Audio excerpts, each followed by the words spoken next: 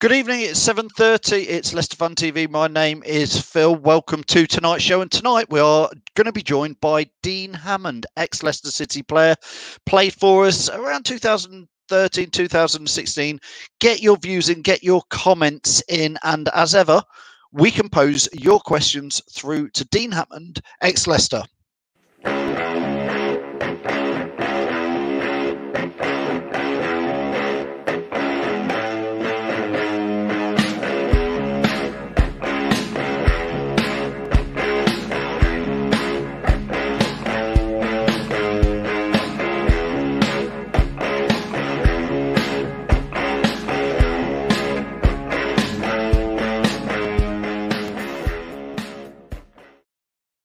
Yes, good evening there. It's Leicester Fan TV, and here we are joined, as usual, by Jamie. Hi, Jamie. How are you?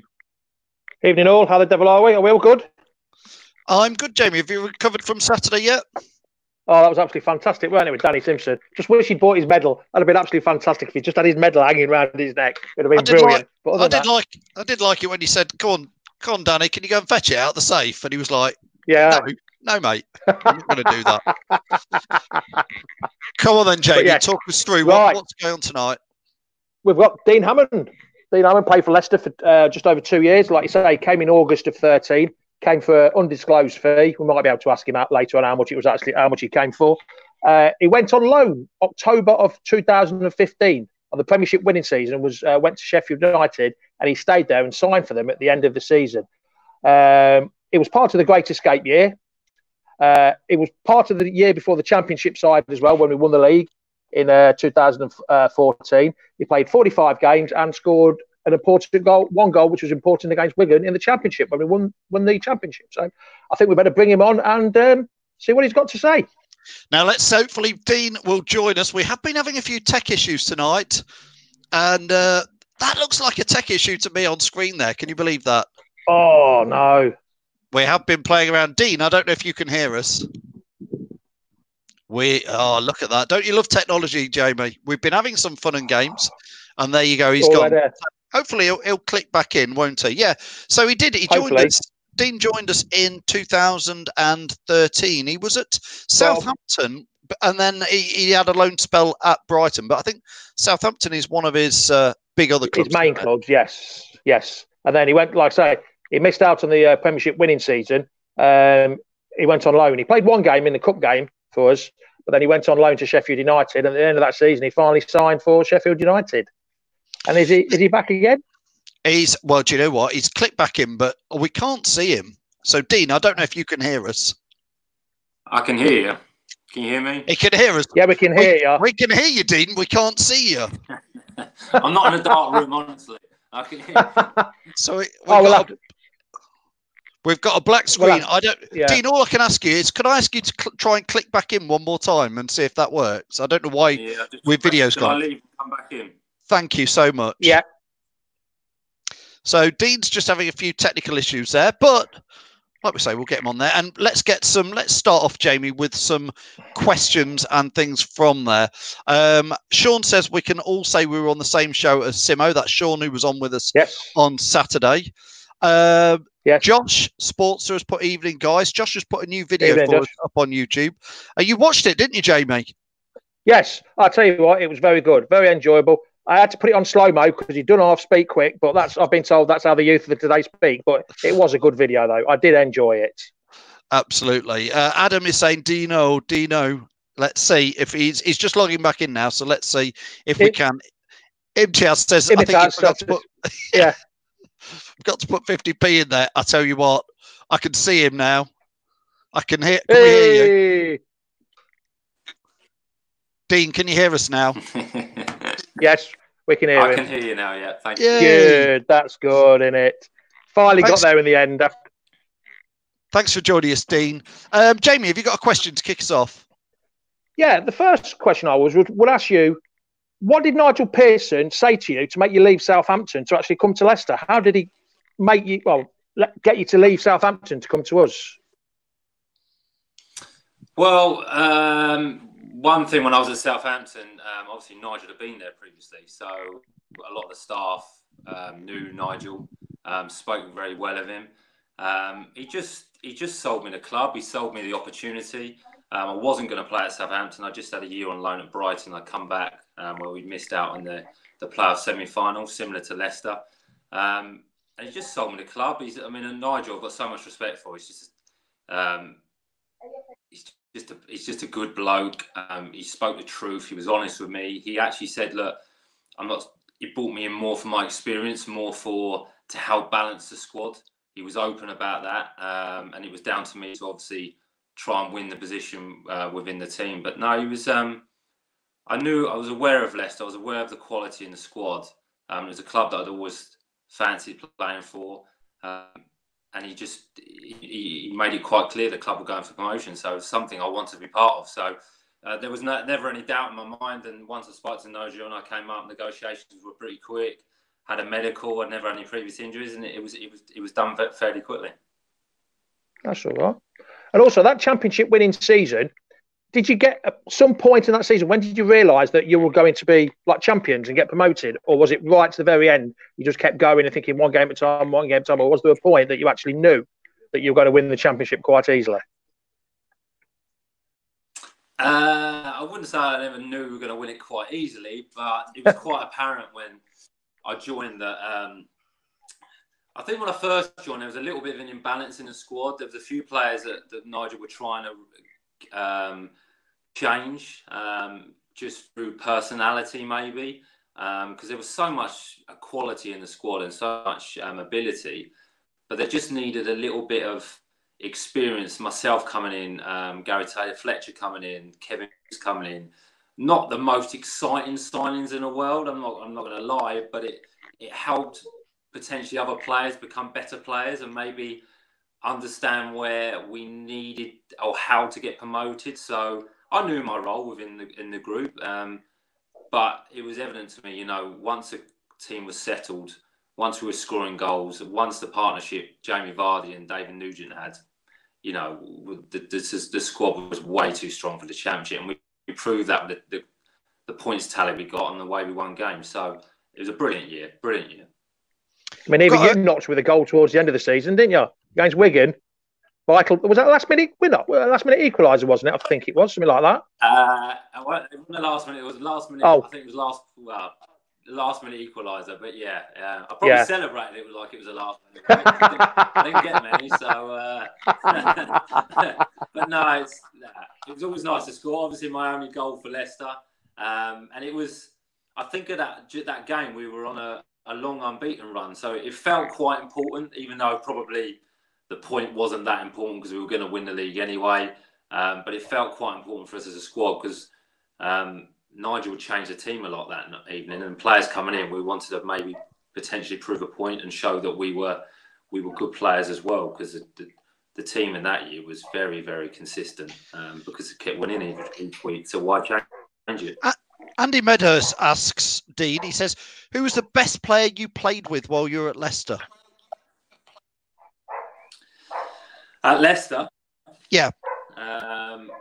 It's a difficult one because there's so many good players I could mention, but I'd have to, if you ask me, I'd have to say Jamie Vardy, just because he was so effective in the way he plays the game and what he does. There's no one else like him. You couldn't replace him. He's so quick. His finishing is brilliant. He rarely misses chances.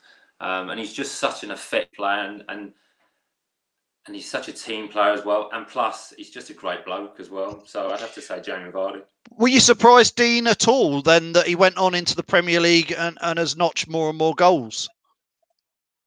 Did you see that coming? Was I surprised? Sorry. Did you? I mean, to be fair, a lot of fans hoped he would do well in the Premier League, but that was another big step up for him. Were you surprised at all at that, or did you think, no, he got it in him?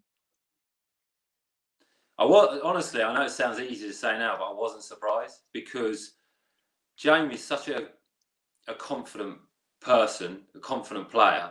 There's no fear in him, and he strikes fear into defenders, whatever level he's playing at. When you've got pace like that.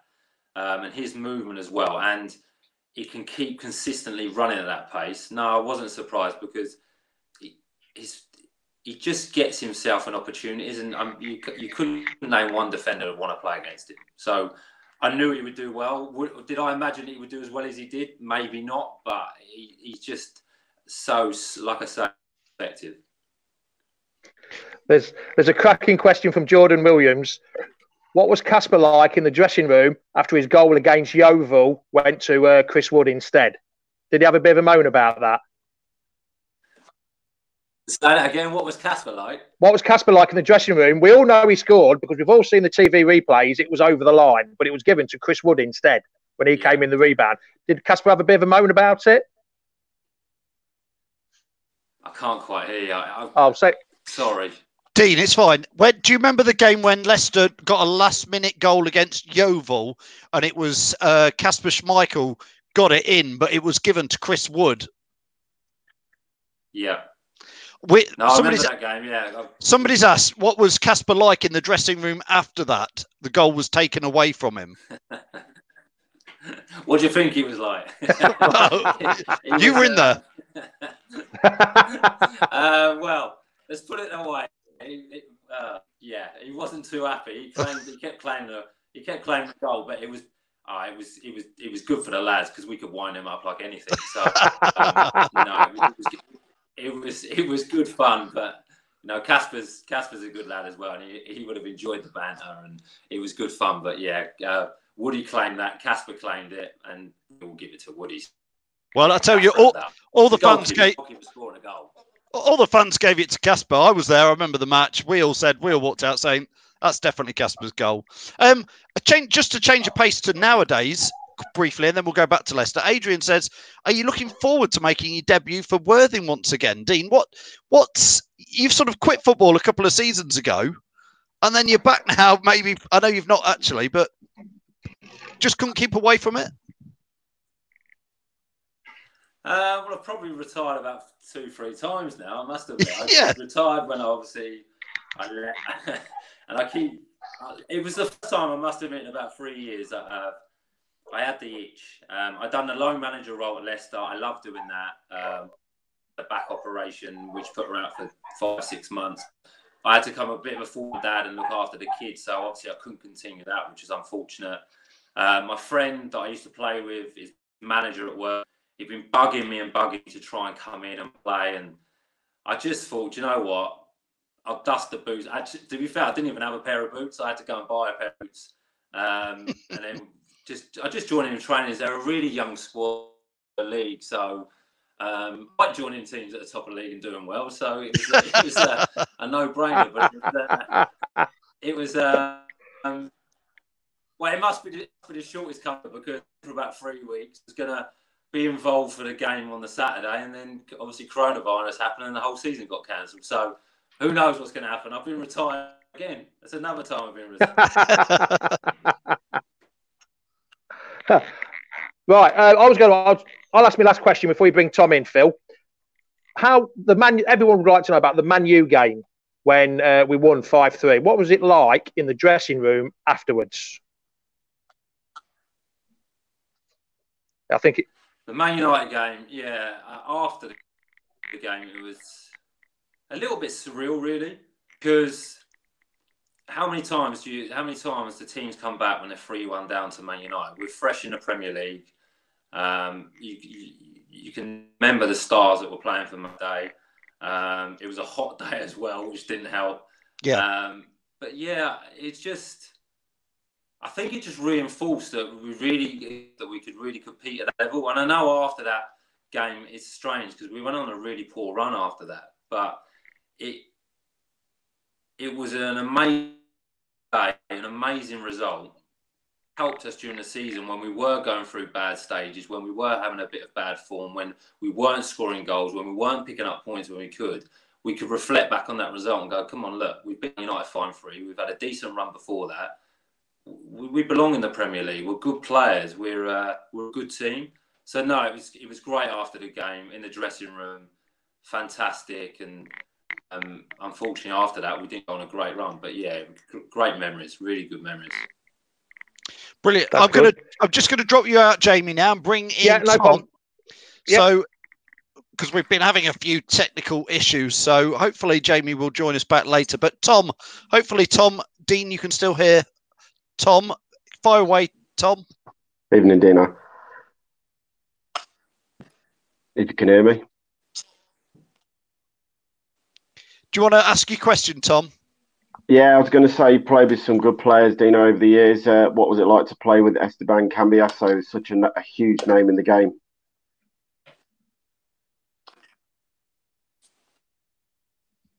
I can't quite hear you, but I heard you mention Esteban Cambiasso, so yeah, I'm guessing what you're asking. I'm going to have to kick you out, Tom, just for a minute. Tom, Dean, hopefully, can you hear me now?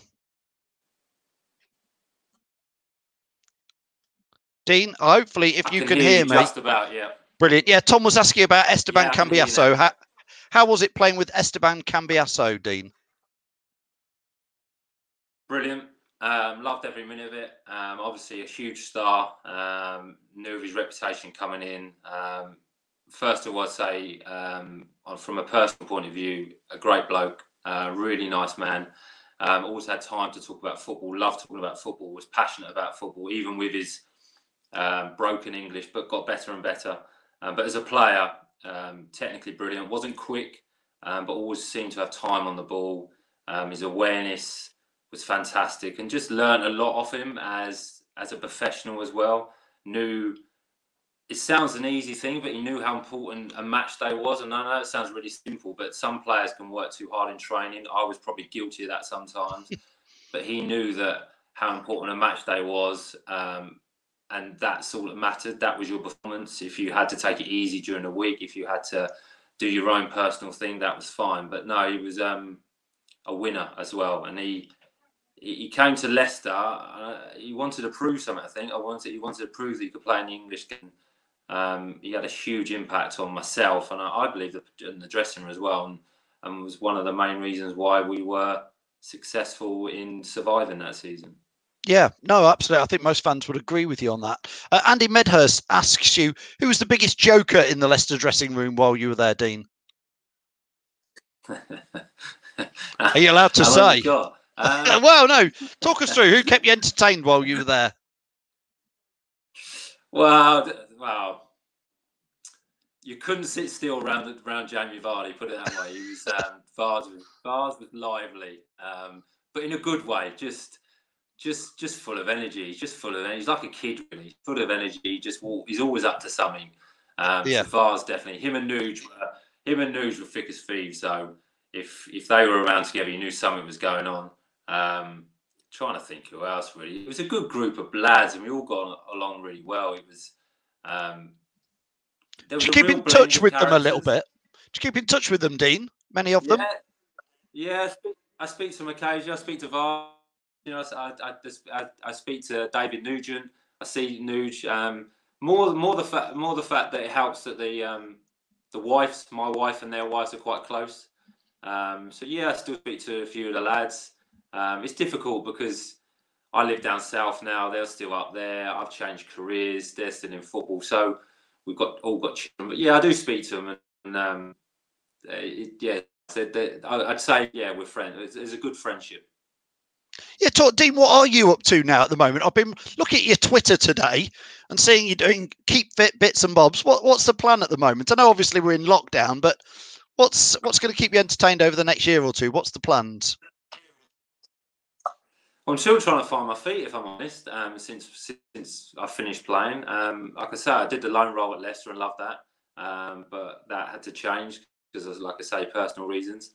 But I've got my fitness. I've just started my own fitness business, which I've always loved my fitness, and got a passion for that. Where I'd like to help younger fitness addicts or younger professional footballers coming through, or older players that have finished that need some focus or want to keep their fitness up after playing in their careers. So I would say that's my real aim at the moment, and I'd love to, if possible, maybe. I miss football a lot, so try and get back into football in some aspect, whether that's through the media work or coaching. I don't know. So I'd love to get back into football. My wife's okay now, so I've got a bit more time on hand. So that would be what I'd like to do. Adam's put a comment on here. He says, your fitness sessions are great and killers. So he's obviously been using them and having. Well, that was my main thing when I was a player. I was fit as anything, so I just try to keep that going. I love my fitness, and I think it's good for you mentally. It keeps you focused, so it's a good source of concentration for me. Tom's asking here, what was Wes Morgan like as a club captain for you? Brilliant. Wes was led by example, so in his performances, in training, really, really approachable guy. Always had time for people.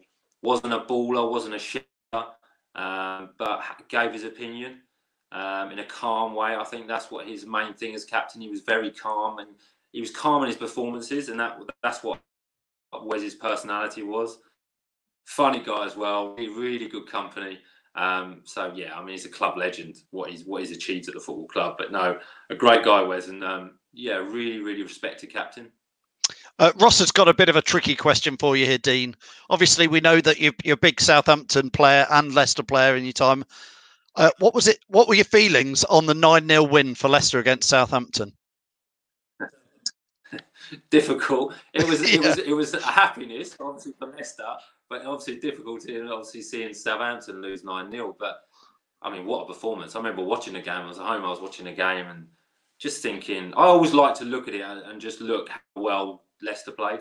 People look at it and go and pick faults in Southampton, but Leicester that night, I mean, the combinations, the attacking players were putting together and how comfortable they look within the system.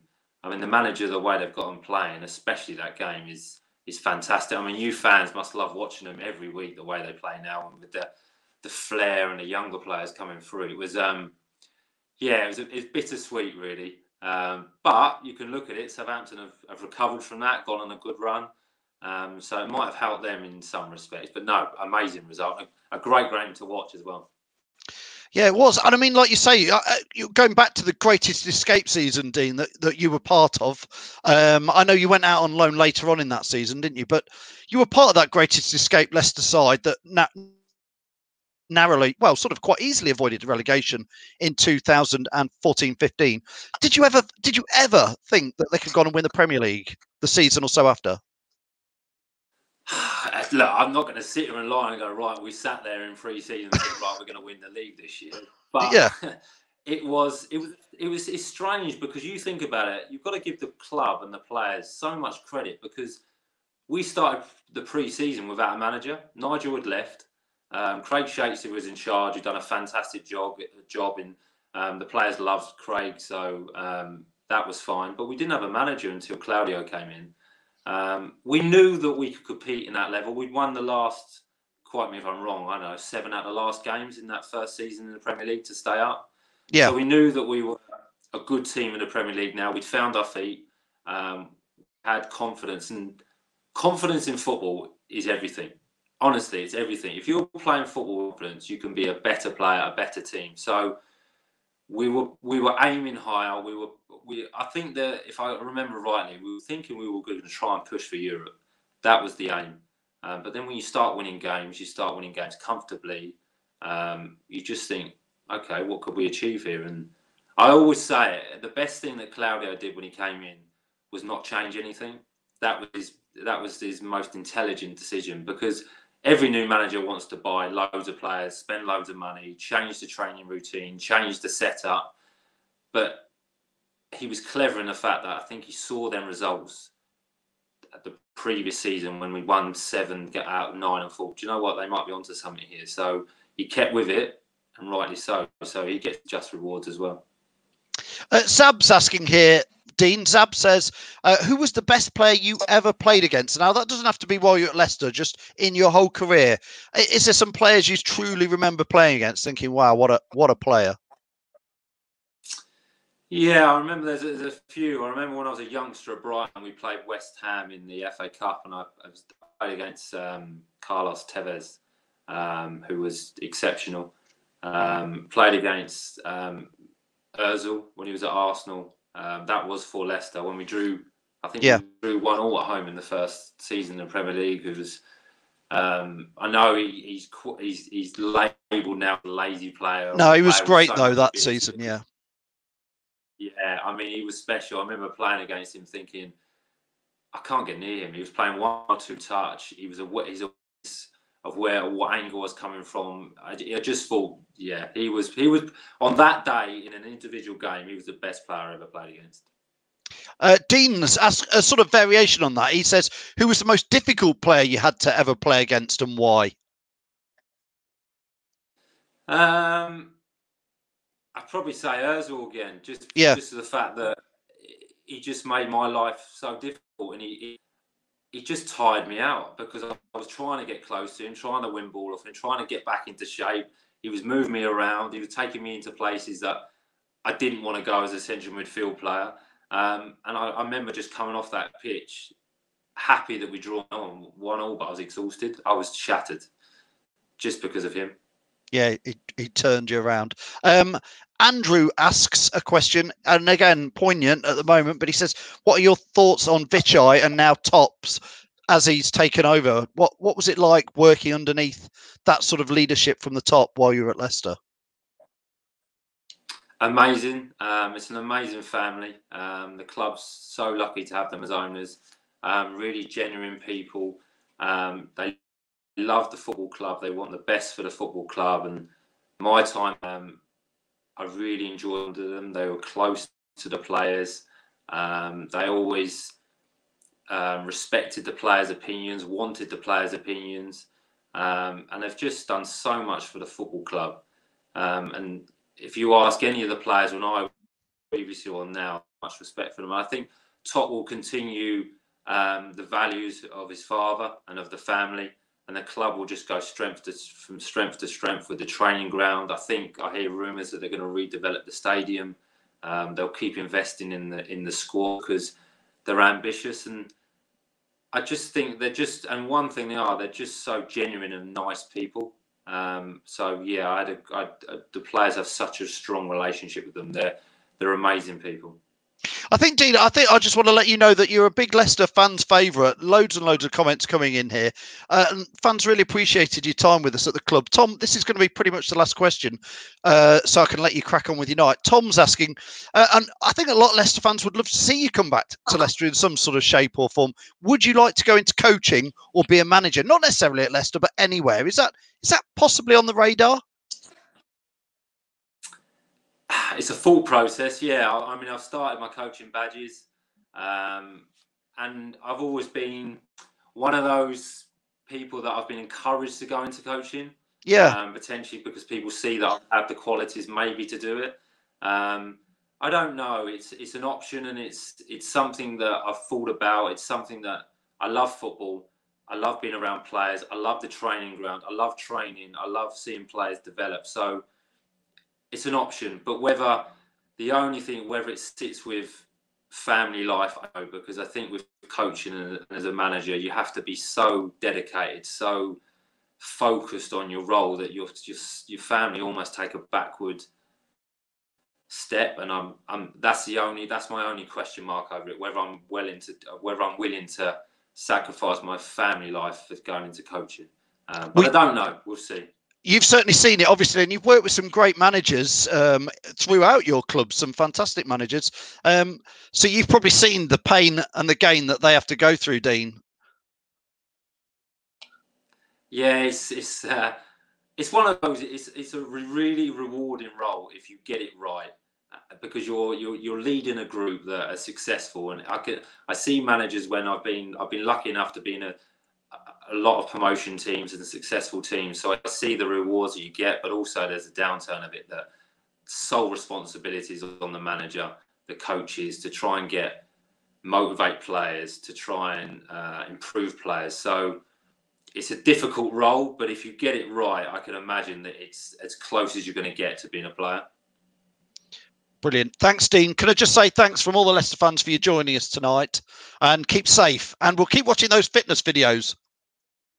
Thank you. My pleasure. No problem. Right. Look after yourself. Thanks so much. That's Dean Hammond, who joined us tonight all the way. We had a few technical issues, and I'm adding Tom back in now. Tom, can you hear me now? Yeah, I can hear you, mate. I'm so sorry that I couldn't add you and Jamie and Chappers back in when Dean was on. There was some sort of gremlins in the system. It seemed to work just about while it was just me and him. So I've got a couple of your questions to him anyway, Tom. Hey, it's live. That's what we do it for. And, it's once again, I think it nailed on head. He was a fan's favourite because his work rate, his determination, and generally just an all-round very, very nice guy, as we've just seen from the live chat tonight with him. And what can we say? He's can't speak highly enough of the football club and where we're at and where we're going. So fair play, and it's great to have on. But you say it's live streaming. We have these problems now and then, and that's the internet for you. He was, Tom. I mean, it's interesting, isn't it? It seems like fans, and I know I'm like this, if you see a player putting in maximum effort around the pitch and really looking like they're bothered, it counts for a lot, doesn't it? It's something you can't... I know sublime skill is like a gift for some players, but you think he said there, he explained to us about he was very hot on the fitness. He trained really hard. It was one thing that he could really work at. But I think that always goes down well with fans. And he was with us for he was probably with us for 4.5 years with a couple of loan outs, but fans' favourite. Oh, yeah. I mean, I think you hit, early in the interview when he was talking about Nigel Pearson and changing things, bringing in Gary Taylor-Fletcher, Phillips and himself. And moving on the likes of Beckford, who, he wasn't a fan's favourite. He was a lazy player. Players. Don't get me started on Jermaine Beckford, Tom. Please. I hope, talking of Jamie's back in here. Hello, Devil, are we? Yeah, that was a good interview as well, that was, wasn't it? It was cracking points there. Tom, go on, you were saying. Yeah, I just think that shows you what Nigel brought him into the club for. He wanted that positivity around the club. That's why he brought in those 3 players and shipped out players that he didn't want at the football club anymore, the likes of Matt Mills, big earners, and he didn't want the flash guys around the football club. And if you look about where he went after that with the Pearson signings, they were players who would only get in that team if they work hard. And, Mahrez at the start didn't get in that team. Deano was getting in the team because he worked hard, and eventually Mahrez had to, pull his socks off and, learn that. And if you listen to his, chat about Cambiasso and someone at Deano's age who could go, nah, do you know what? I know what I'm doing. It's good to see someone who's still willing to learn at his age and take it in from, a professional who won it all really near enough at the top level of the game, Esteban Cambiasso. So just listening there, you could just see how professional he is from start to finish. Yeah, Jamie, sorry. Everything Tom said. Totally agree with him. He came in for his experience, like he said. Him, Gary Taylor-Fletcher, Kevin Phillips, Nigel Pearson knew what he wanted. He wanted the experience for that league, and he did it. He did the job.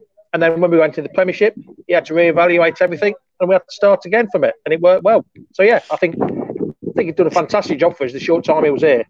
Oh, well, he was, like we were just saying to Jamie, he was probably here for nearly 5 seasons on and off with loans and then coming back. He almost, to be fair, Tom, I would have thought Dean Hammond was really on the edge of being in that Premier League side. He just didn't quite, didn't quite happen for him, did he? I know he played in some of the Greatest Escape season. Yeah, I mean, he played quite a few games that Greatest Escape season, but then I suppose Claudio came in. If you look at Claudio, he wanted that. As we could say, we brought Kante in. No one knew much about this little French kid and what a player he turned out to be. And I suppose Kante on the training pitch is probably moving 10 times as fast as Deano could on a pitch, and that's probably why he got the nod in there. But do you know what? It's nice to see another player who doesn't take, as we've seen in the past, arrogance against him. Why aren't you picking me? He just got on with it, then got the opportunity and took the loan spell. Same when he left Southampton to come to us. He knew he wasn't going to play. He wanted to come and try and play. It's good to see, the older generation still do that. I think there's a lot of kids in the game who don't realise how important it is to be a team player. It's not all about playing every single week. It'd be nice to when you're that good, but that team ethic is mainly what gets you by, being a top player for me. Jamie, come on then, talk us through what have we got going on tomorrow. What we've got going tomorrow, as long as there's no technical issues, we have got Simon Grayson at 12 o'clock. A lunchtime chat with Simon Grayson. And then Wednesday night, we've got Paul Konchesky at 7:30 as well. So we've got a pretty good week coming up. Tom, if you can join us for either of those, if you're not working, which you probably are, if you can sneak out for 2 minutes tomorrow at 12, feel free to join us. I'm not working at the moment, mate. I don't go back till next week now. So fantastic. All right. There you go. His quid's in. Thanks, Tom, for joining us tonight. I'll let Tom go. Cheers, Tom. Thanks, Jamie, as well, for sorting that one out tonight. Not a problem. We'll see you soon. I'll let Jamie go as well. Thanks for all your comments. Some great comments in and some great questions. Adrian, sorry, saying a most enjoyable show again. Thank you. Mark Charles is saying Beckford was okay. Mark, bless, you're the one who doesn't rate Ben Chilwell, and you're saying Jermaine Beckford was okay. You obviously weren't away at Peterborough, the game I was away with Jermaine Beckford at. Andy Meadows is saying, can we get Jermaine Beckford on? No, Andy, we can't. Well, if we could, I certainly couldn't hold that interview with him. Peter says another great interview, lads. Thanks for that, Peter. And thanks for all your comments that are coming in here. So many comments as ever. Now, listen, Chappers always tells me off for not plugging the socials. So here's the graphic. Follow us. We're at Leicester Fan TV, wherever you're following us. If you're watching this, you're probably following us. That's my logic. So if you're on YouTube, subscribe. If you're on Facebook, like the page, but you probably already have. If not, like and share it. That'd be great. Twitter, retweet us, and the same on Periscope. Give us a love heart. That would be amazing. So from me, Phil, Leicester Fan TV, final thank you to all the people who help make Leicester Fan TV possible. Sound like Granville there at the end. I'm losing it. Thanks a lot for watching. We'll see you tomorrow at 12 for Simon Grayson. I'm looking forward to Simon Grayson. I'll see you tomorrow. Cheers, guys.